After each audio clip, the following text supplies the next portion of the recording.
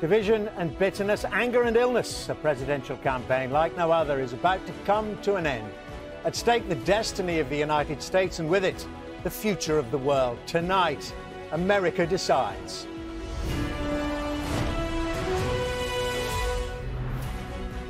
Donald Trump has spent the final day of the election campaign rallying his supporters and promising to defy the odds for a second time.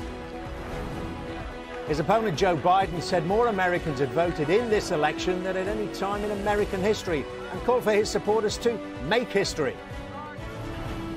Across the country, those voters have defied concerns about coronavirus and intimidation at the polls, turning out in large numbers to have their say.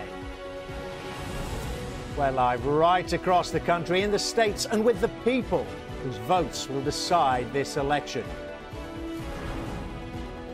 And we will bring you every result live as the candidates and the American public discover their fate. And the world finds out who will win the race for the White House.